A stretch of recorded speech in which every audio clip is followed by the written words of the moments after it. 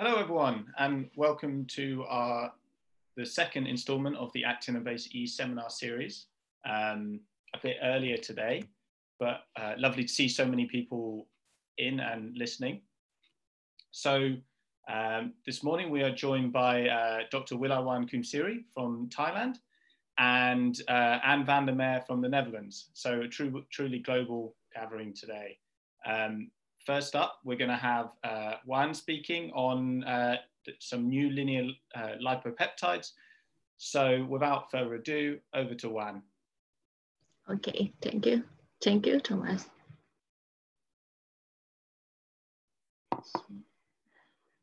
Okay. Yeah, hello everyone. My name is Wilaiwan Koomsiri. You can call me Juan. I think it's easier. I am the postdoctoral researcher from Actinobacteria Research Unit from Kasetsart University from Thailand. So today I would like to give the talk in the topic discovery of the new linear lipopeptide from Streptomyces KO7888 by activation of a SARP regulatory gene of a cryptic NRPS gene cluster. So I think all of you may know about the first antibiotic that is penicillin. The penicillin was discovered in 1928, and then it has been developed to be the first antibiotic. After that, our life was changed forever. And the number of new antibiotics was increasing, especially in 1950 to 1960. That called golden era of the drug discovery, because the number of new antibiotics have been discovered as an exponential trend. Unfortunately, the number of new antibiotics have been declined since 1990 until now. However, in 2015, Professor Campbell, Professor Umrah, and Professor Tu won the Nobel Prize of the ivermectin discovery that have been developed since 1978. So this prize means we still need the new compound that could be lead to the new antibiotic in the future to battle with the pathogenic bacteria and antibiotic resistant bacteria. So this study we're working on the Actinomycetes. It is the gram-positive filamentous bacteria. This bacteria is the major group of antibiotic producer because over 70% of the commercial drugs have been isolated from the Actinomyces. For example, erythromycin, streptomycin, bleomycin, tetracycline, chloramphenicol, and nystatin. And since the genome sequencing project has been launched, the genome of Actinomyces also was analyzed. The genome of Actinomyces harbor a large number of bioacidic gene clusters, and more than 50% of bioacidic gene clusters has not been reported about their product. For example, these three genomes represent the empty box that are the cryptic bioacidic gene cluster. These cryptic bioacidic gene cluster might related with the biosynthesis of the new compound. But how could we activate them to be expressed? There are various methods to activate the cryptic bioacidic gene cluster to be expressed. For example, like heterologous expression and activation of the positive regulators. Activation of the positive regulator could lead to the new compound discovery. For example, like streptomycin discovery, but there are a lot of transcriptional regulators in the bacterial genome. These two regulators, including LASR regulator and Streptomyces antibiotic regulatory protein family or SARP regulators, show the positive regulation result to the natural product from Actinomyces. For example, the LASR regulator could induce salinomycin, picromycin, natamycin production. And the SARP regulator also can induce the positive regulation of doxorubicin. So in this study, we try to overexpress the SARP regulator from the Actinomyces genome. So the genome of the Streptomyces was analyzed and predicted bioacidic gene cluster and potential transcriptional regulators. And then the transcriptional regulators was overexpressed and observed the production of the candidate compound. After that, we back to the biosynthetic pathway to prove that the candidate compound was expressed from the biosynthetic gene cluster. This work we're working on the genome of Streptomyces KO788. This Streptomyces was reported about toxazoline B, C, and D production that show anti-phytopathogenic fungi. So this genome was annotated by RAS server and predict the secondary metabolite gene cluster by anti-SMASH. The anti-SMASH review 25 biosynthetic gene cluster that represent in this circle. And there are a lot of cryptic biosynthetic gene cluster in the genome. One of those cryptic biosynthetic gene cluster is non-ribosomal peptide synthetase gene cluster. And this gene cluster have not matched with any other biosynthetic gene cluster from the database. So this gene cluster might encode the production of the new natural product. So we look at the potential transcriptional regulator. We found SPER gene that encode the SARP regulatory gene. So we try to overexpress these regulators into this host. After we got the recombinant strain, the recombinant strain was grown on varied medium to observe the production of the candidate compound. And then the culture broth was extracted by ethanol and observed under LC-UV. The LC-UV chromatogram revealed that the recombinant strain could produce two candidate peaks. So we gave the name as sarpeptin A and sarpeptin B. But the wild type and empty vector control have not been produced these two compounds before. So we still keep growing the recombinant strain to gain the high yield production of this candidate compound on YD medium for 3 liters. And then the candidate compound was extracted from the supernatant and applied into HP20 column chromatography. And the compound was extracted by methanol and applied into silica gel column chromatography and ODS column chromatography. These results show that the ODS column chromatography could elute the candidate compound that represent in this figure.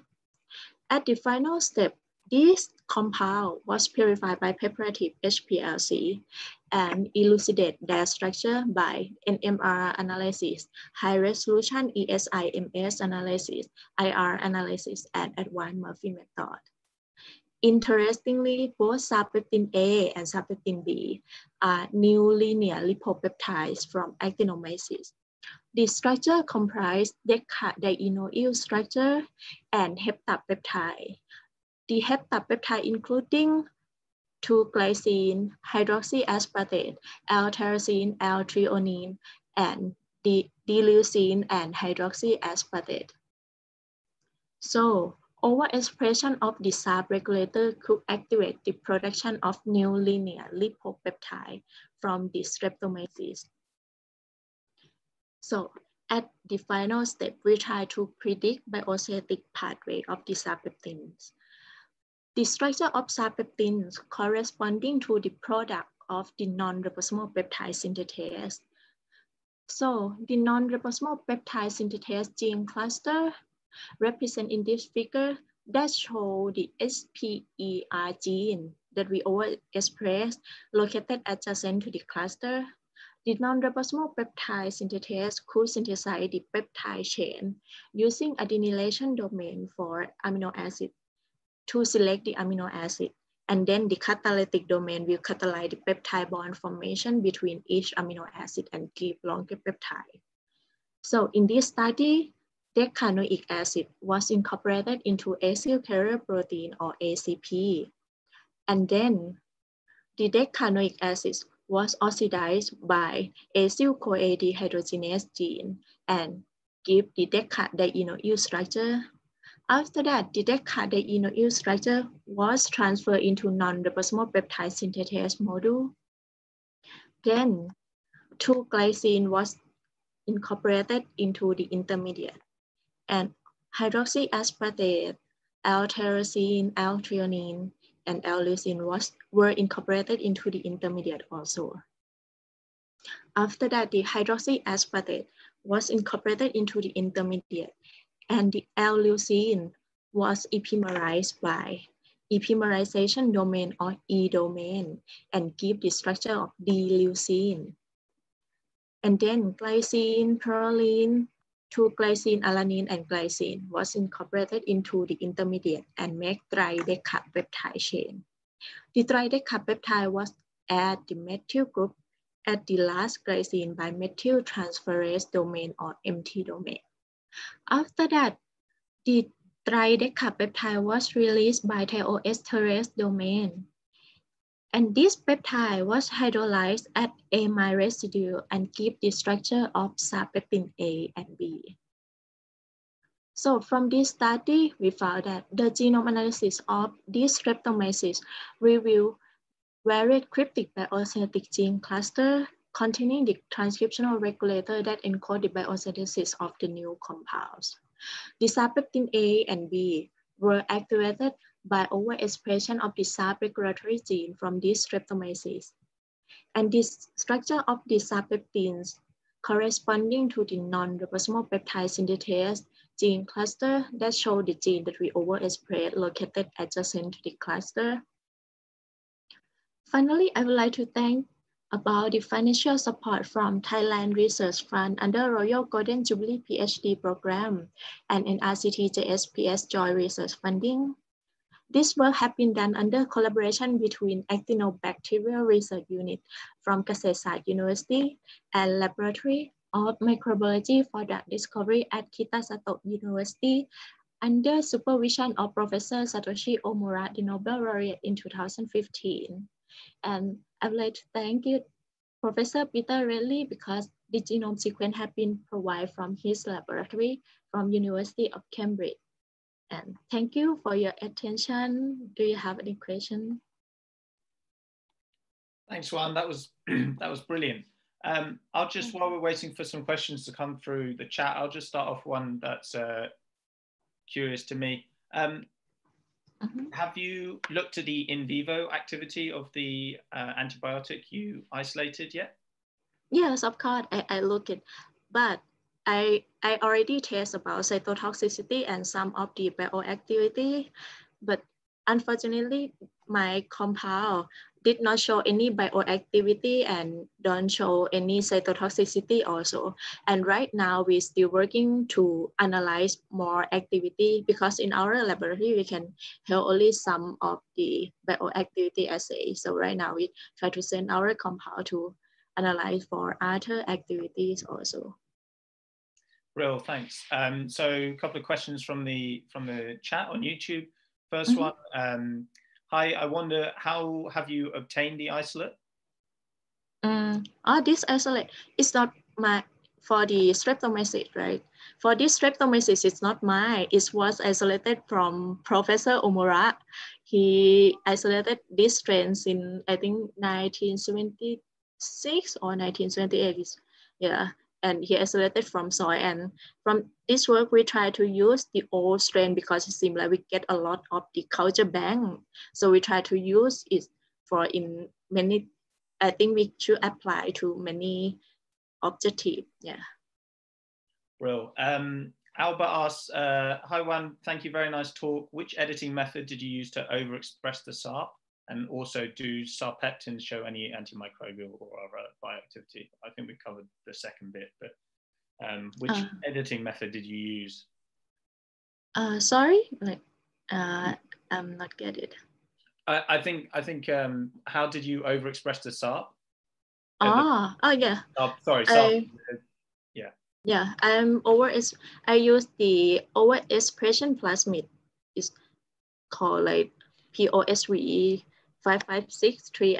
I introduce it into the overexpression plasmid, and then this plasmid I transfer into the Actinomycetes genome in the same host. Just try to overexpress only single gene and try to observe them what's happened. Just overexpress only one gene. Yeah. Fabrizio asks, very nice talk. Can you please give me some more details on how you achieve overexpression of SPER? We've covered that. Morgan asks, any idea what might activate SPER normally? Sorry? What might activate this regulator normally? Do you have any idea? Do you mean like what kind of signals do you think the strain's responding to activate? Okay. Normally you can play with them a lot. Like for example, in my case, I try to play with like positive regulators, and you can play with another regulators also. Like at first, you can find any publication for positive regulator and try to overspread them, and maybe you just try to disrupt some regulator. Yeah, maybe because some gene is not overspread because it still have some repressor in the cluster. You just try to delete some of them, and maybe you can get some compound. Yeah. Did you find a repressor in the cluster? I look at it, yeah, but I have not tested, so I'm not sure is this repressor or not. So I cannot tell you like it should be repressor or activator because I have not tested it yet. So yeah. Yeah. But I also found another transcriptional regulator in the bioactive gene cluster. Okay, brilliant. Sam asks, how specific are these regulatory proteins and might they activate clusters in other organisms? I have not tested this, but yeah, it's good idea to try it. And yeah, it should, like, for example, you can try to put this regulator into the other bioacidic gene cluster. You can make like the genetic engineering, just put the regulator that you already test its effect with the bioacidic gene cluster, then you interest, maybe you can get the good compound also. Yeah. Fantastic. Thank you very much, Juan. We'll now move on to our second speaker, Anne van der Mer from the Netherlands, speaking on the impact of plant hormones on growth and development of actinobacteria. So over to you, Anne. Yeah, thank you for the introduction. Let me get my slides up.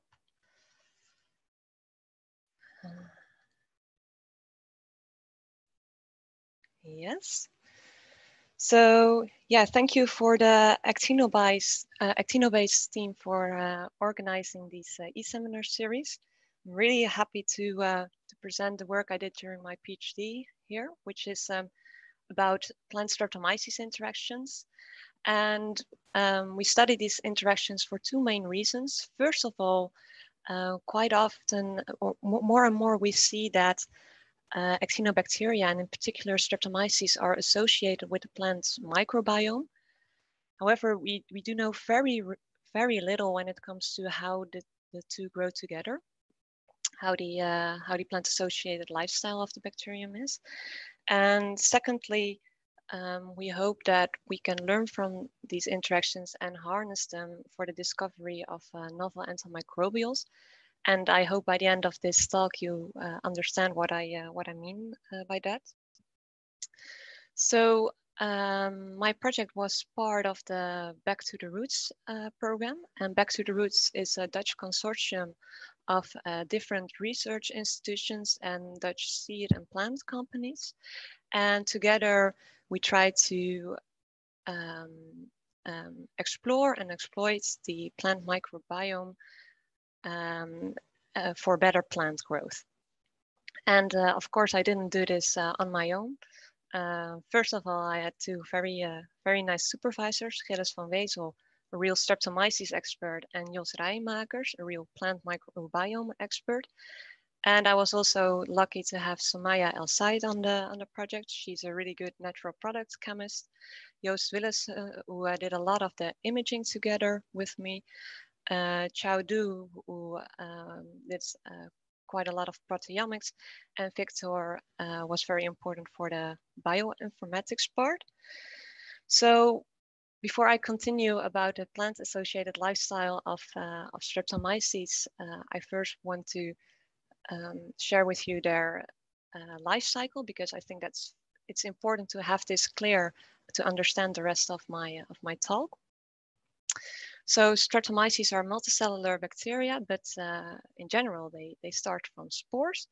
And when conditions are favorable, these spores start to germinate, forming a germ tube. And then by tip extension and branching, it forms a substrate mycelium. However, at some point, the bacterium will run out of nutrients. And this is a signal to the bacterium to start reproductive structures in the form of aerial hyphae.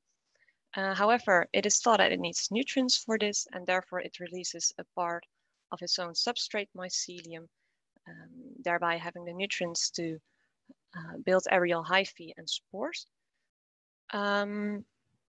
So the idea is that then at the same time, Streptomyces start to produce antimicrobials to keep away competing microbes. And this antibiotics production is, of course, very nice for us in medicine and biotechnology. So once the Streptomyces has completed its life cycle, there are spores again, and these spores can disperse into the environment, and this environment can be quite diverse. So typically Streptomyces are referred to as soil organisms, but you can find them in marine and freshwater systems as well. And they're also increasingly recognized as interaction partners of eukaryotes. So think of sponges, fish, insects, or last week, Dr. Rebecca Devine told us about some and-associated Streptomyces species. And what is particularly interesting for my work is that we also find a lot of Streptomyces in and on plants. So one of the things that I did during my PhD was isolating Streptomyces species from sterile Arabidopsis plant that were grown in soil. And we obtained quite some isolates, and when looking at the 16 S sequences of this morphologically diverse species, we found that quite often they would cluster within the Streptomyces clavifer or Streptomyces olivochromogenens classes. And we did some imaging of these species, and it was really nice to, for example, see spiny spores appearing. However, this is all when you grow them on plate, and we were really interested in how these Streptomyces species that were recruited by this Arabidopsis would grow on the Arabidopsis itself. So we took one of the isolates, Streptomyces strain COA1 for Colombian associated 1. It's this one over here, and we grew it together with Arabidopsis, sterile Arabidopsis. So what we did is we mixed spores of the bacterium with seeds of the plant, and we grew them on agar specialized for Arabidopsis growth. And then we stained the root with toluidine, which gives it a blue appearance, and we did some light imaging on longitudinal sections of the root. So here is the top of the plant, and here is the bottom of the root. So what you see over here is the outer cell layer of the Arabidopsis root, with root hairs appearing over here.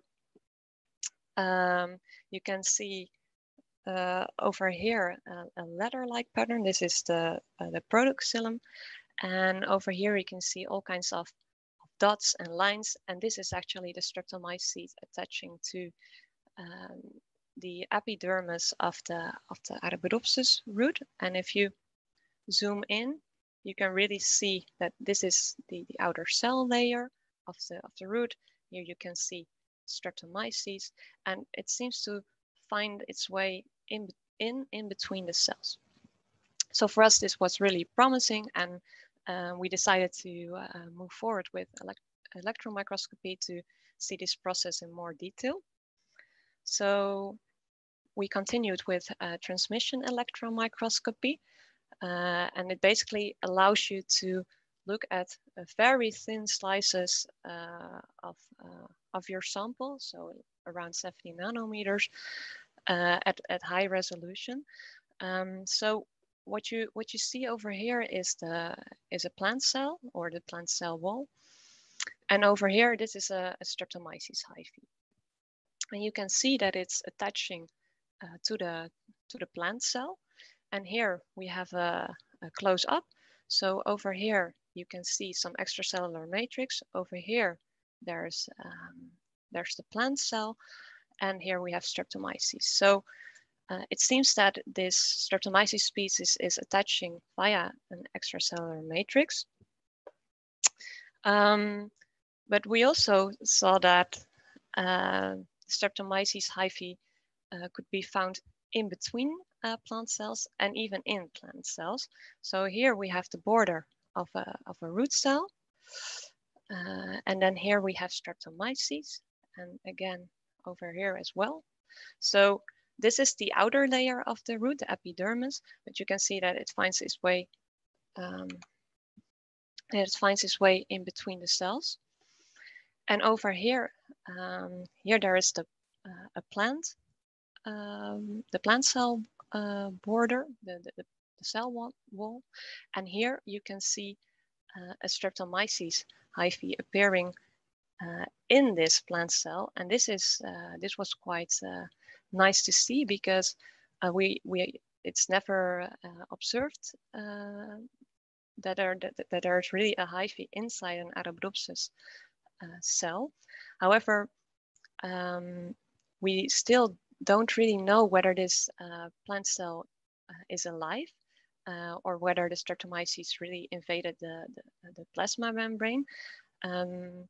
We also don't know whether this Streptomyces species will still produce spores.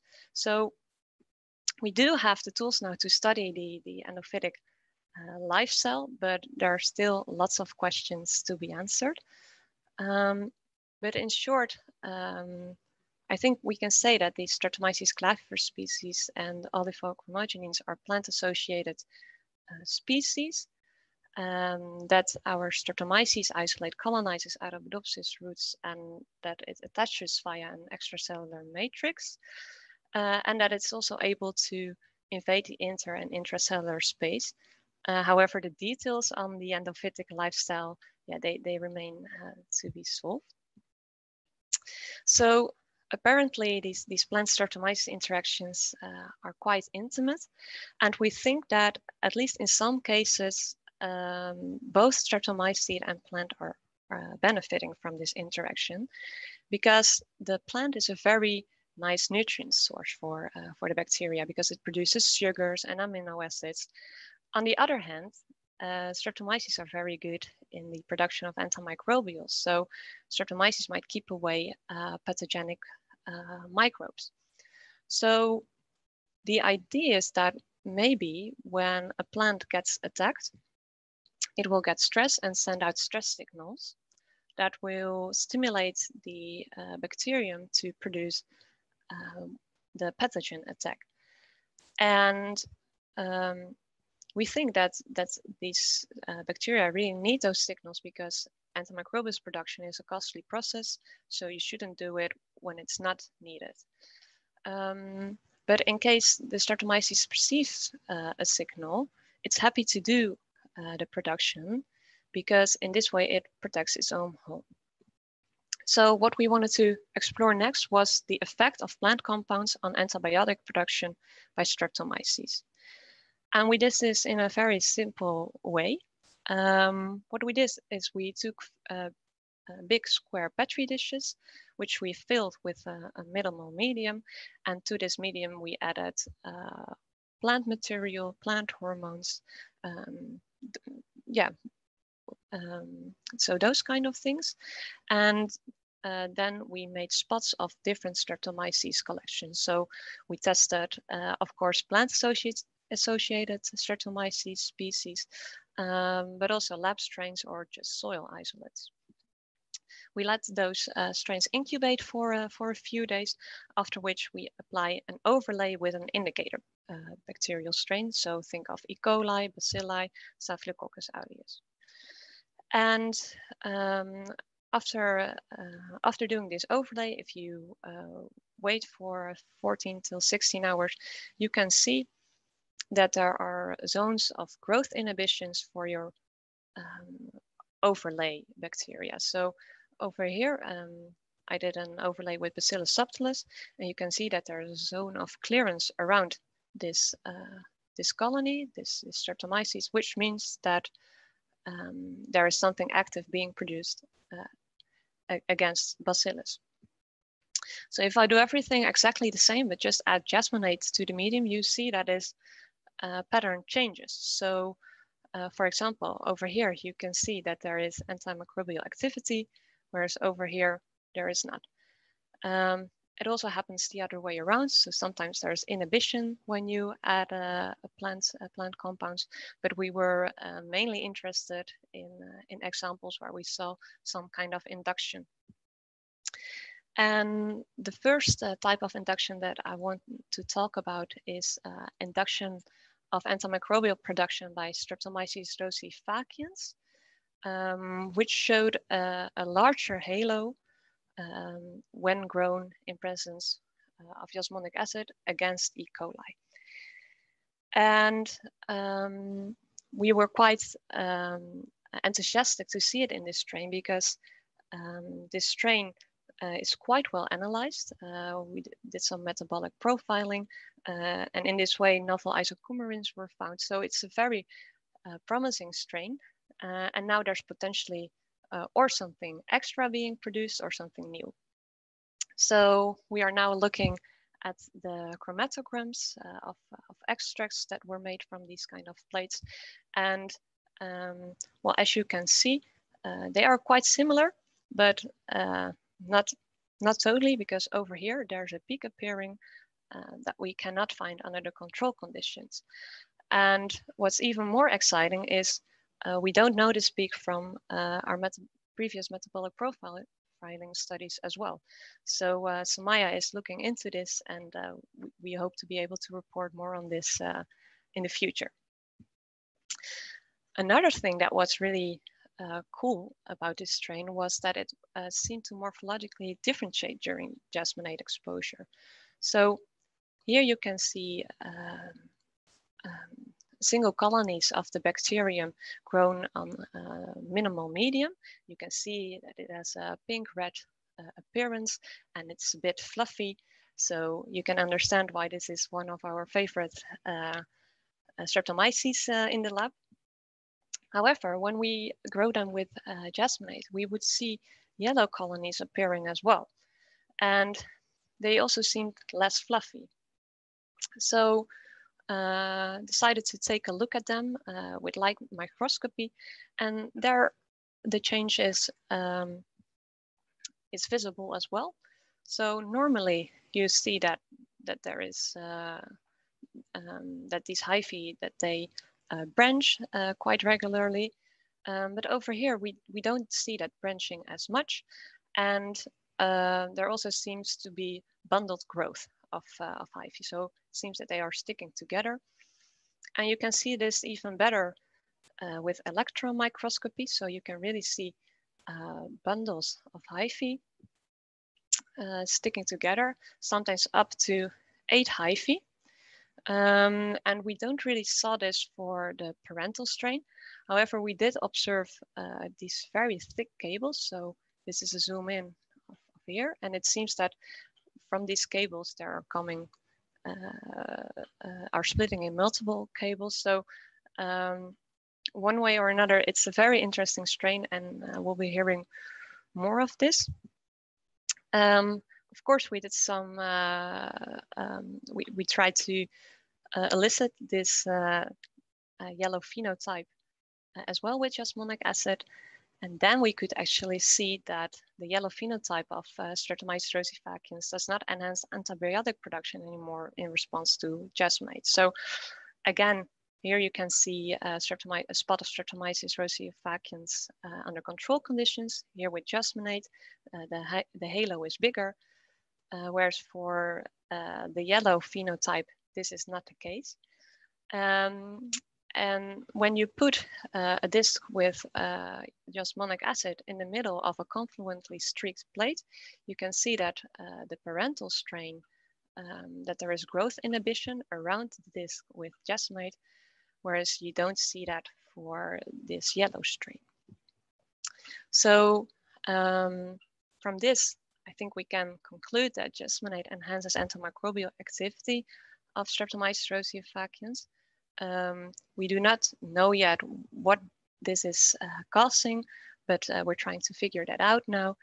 And a subpopulation of the Streptomyces rosifacciens differentiates under jasmonate pressure, giving rise to this yellow phenotype.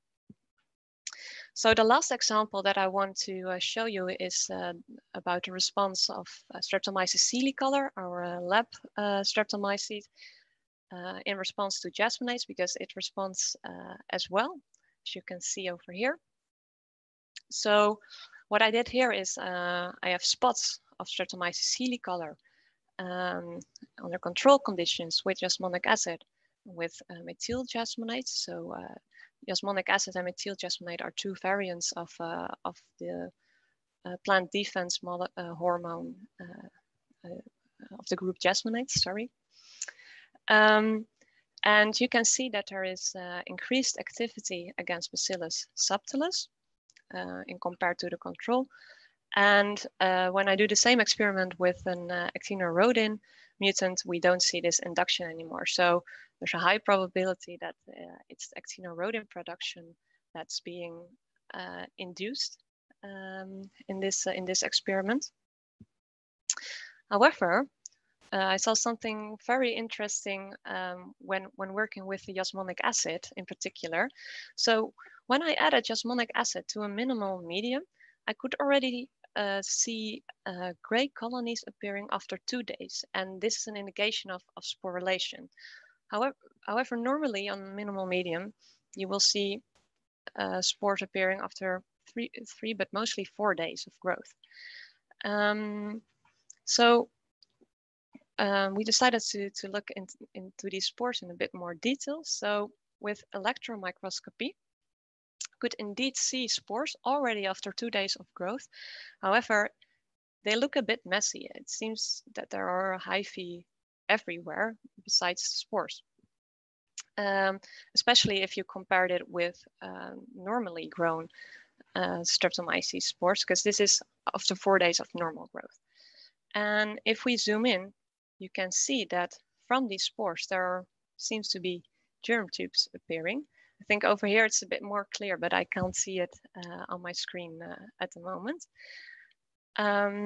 So it seems that jasmonates increase actinorodin production in Streptomyces silicolor, but also stimulate sporulation and ectopic germination. So to get a glimpse on the genes involved in the jasmonate response of Streptomyces silicolor, we did some RNA sequencing experiments. So we induced liquid cultures with jasmonates and went for RNA sequencing. And I quickly want to point out one gene cluster that we saw was specifically upregulated when induced the culture with jasmonic acid, and those were the RAC genes. And the RAC genes are non-canonical developmental genes that trigger morphological differentiation. They are RAM-R regulated genes, but the fun thing is that they are chromosomally distant. So yeah, my question is, does jasmonic acid boost development via these RAC genes? And in order to answer this question, I made mutants of several genes in this RAC cluster. Did it with help of already available cosmids. So what you see is the RAC cluster, or the RAC operon over here, and RAC A and RAC B are thought to be encoding a transporter together. And if I look at the RAC B mutant, I can see that when I grow them as patches, it resembles the wild type.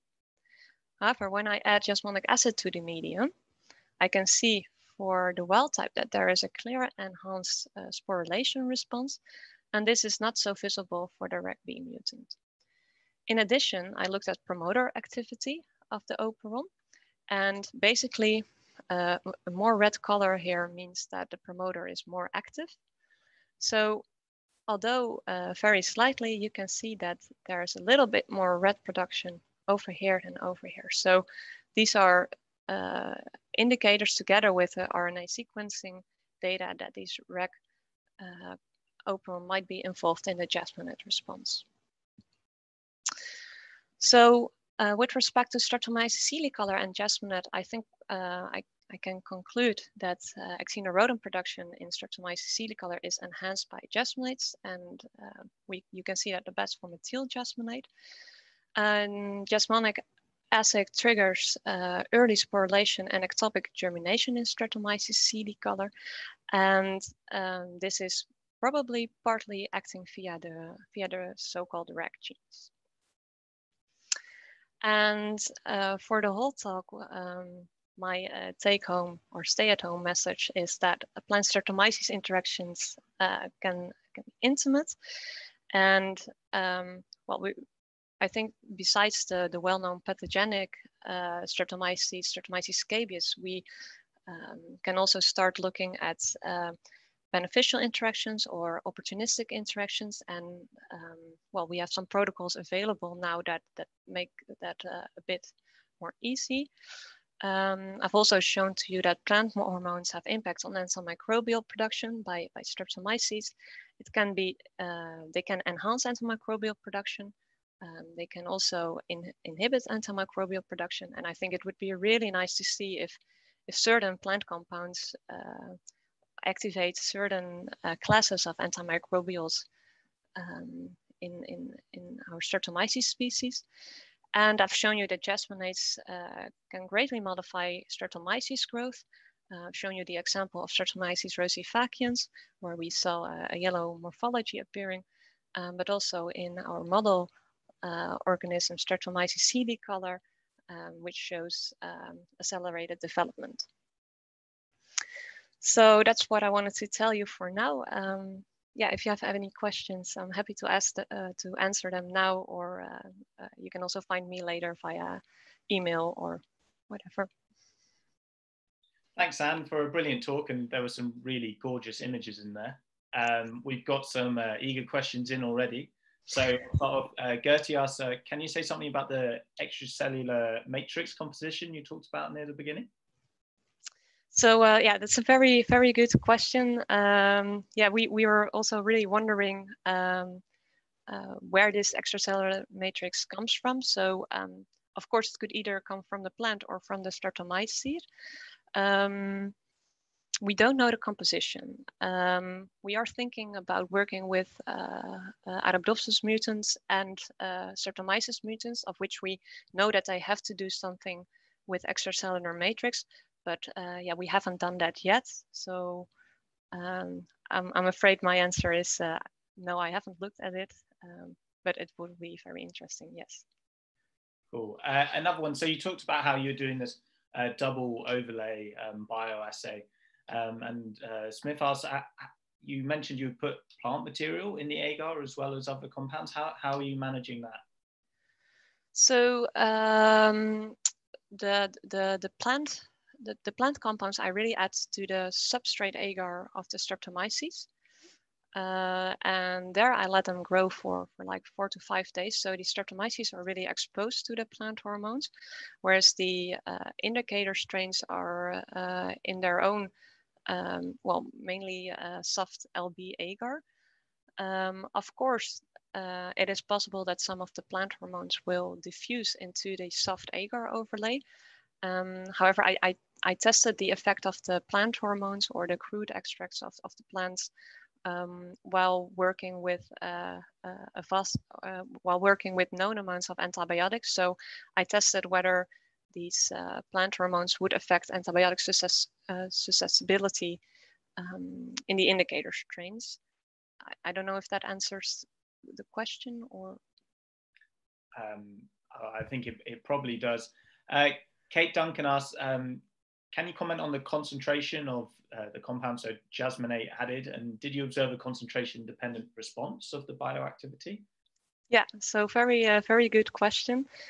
Yeah, so at the beginning, whenever we started working with a plant compound, we made sure that we would use a concentration range that seemed logical from literature.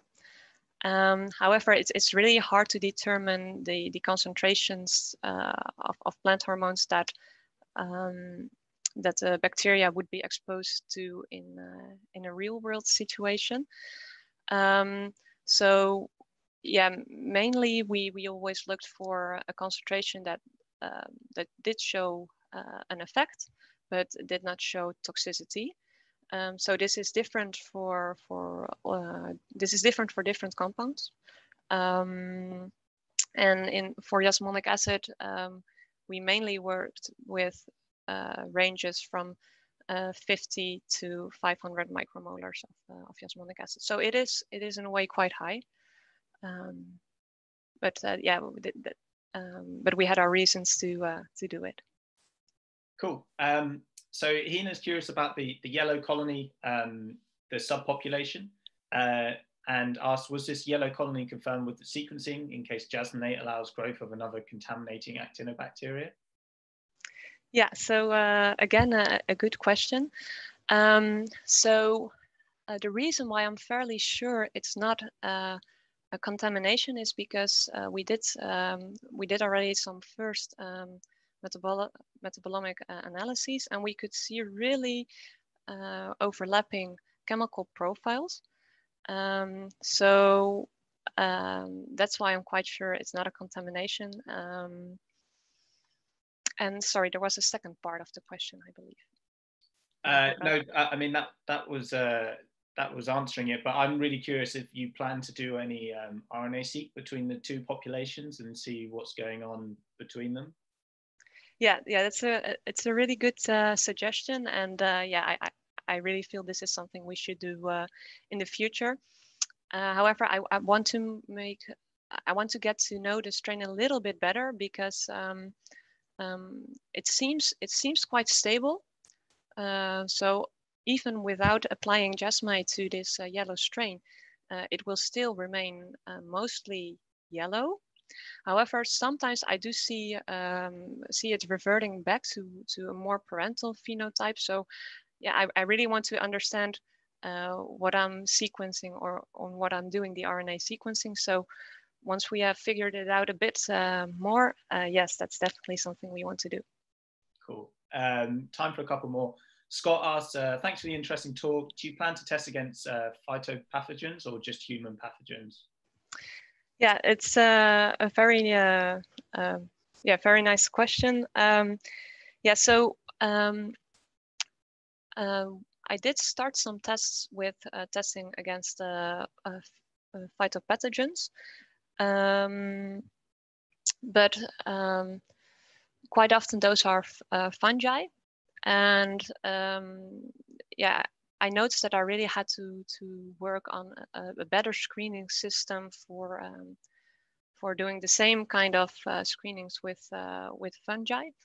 Also because quite often when you start working with pathogenic fungi, they tend to lose their pathogenicity when you grow them in the lab for a long time. So it was a bit hard to draw any conclusions from that, and of course it's always hard to draw conclusions from lab results into real life, but that's why I decided in the first place just to prove this proof of concept to work with an indicator strain that is a bit easier to work with. Yeah, really good idea. So just on that note, because we've got so many more questions, but we'll run out of time. As you can see, Anne's Twitter's up here.